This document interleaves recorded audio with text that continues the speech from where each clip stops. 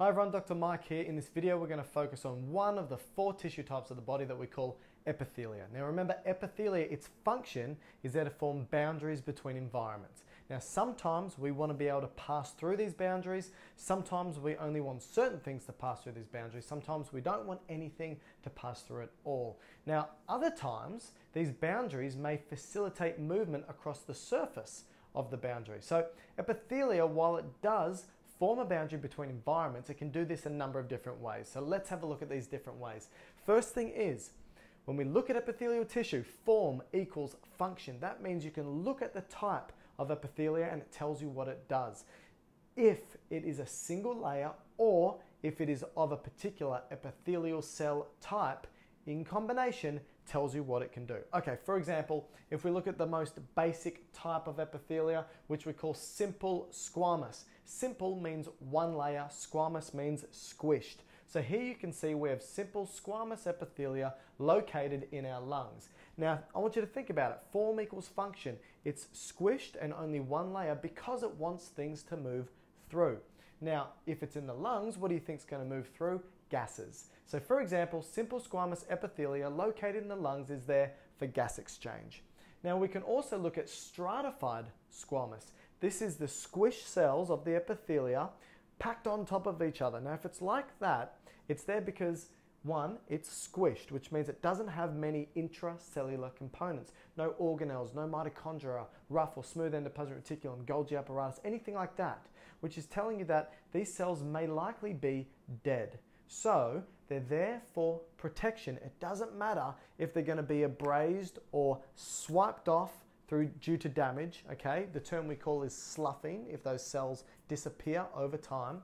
So it's there for protection, okay? So multiple squished cells, which we call stratified, many layers, squamous. We've got stratified squamous cells in the oral cavity, and we've got stratified squamous cells of our skin. The difference here is that one of them has another layer of stratified epithelia that's keratinized. That means it has a protein inside that's waterproof. Now that's going to be that of our skin because we want our skin to be waterproof. So both the epithelia within our oral cavity and our skin are stratified squamous. It's just one of them is keratinized.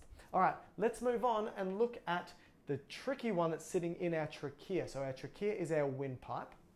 We're bringing air in down our windpipe and we want to bring air back out. So mainly oxygen in, mainly carbon dioxide out. But we know that the air that we're breathing in isn't pure oxygen or even just pure gas. It's filled with particulates and pollutants and things that we don't want to get down into our lungs. So what we have is columnar epithelia within our trachea.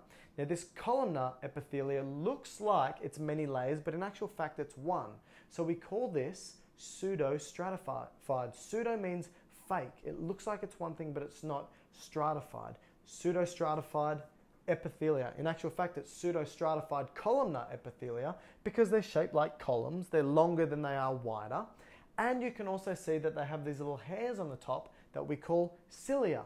So the epithelia we find in our trachea, we call pseudostratified columnar ciliated epithelia. Now, why do we have this type of epithelia in our trachea?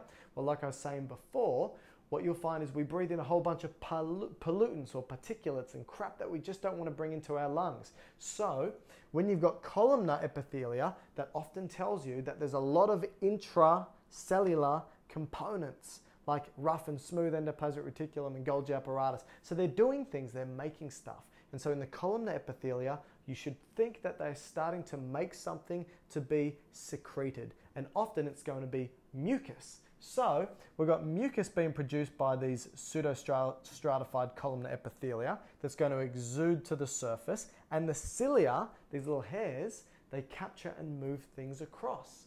So we've got pseudostratified columnar ciliated epithelia in our trachea because the mucus captures pollutants, the cilia takes it, and what it does is it throws it up the trachea so we can cough it out. If you're a smoker, it actually kills off the cilia, which means the mucus may capture the pollutants and particulates, but it falls down into their lungs, and then what does a smoker do every single morning? They will cough and cough and cough to bring up that gunk. All right, let's move on down to the small intestines. Now, the small intestines have columnar epithelia as well, so straight away you should think if it's columnar, it's going to be producing stuff, and it does. It produces mucus and many other different types of enzymes, for example, and it also has these little things on top that look like the cilia, but in actual fact they look like fingertip-like projections.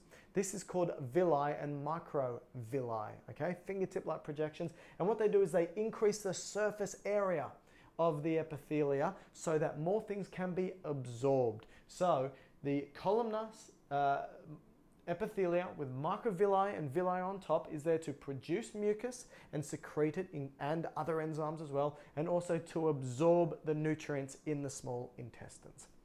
All right, let's look at two others. That of the kidneys. The kidneys, specifically the nephron. Now the nephron is going to be these convoluted tubules within the kidneys that can selectively absorb or reabsorb, okay, absorb or reabsorb components from what's been filtered in the kidneys and can throw it back into the blood. It can decide, do I want to pee this out or do I want to throw it back into the blood? And so what we have are cuboidal or simple cuboidal epithelia. So it's one layer, so we want things to be able to go through. It's cuboidal because it wants things to come in, it may process it a little bit and throw it back out, or vice versa.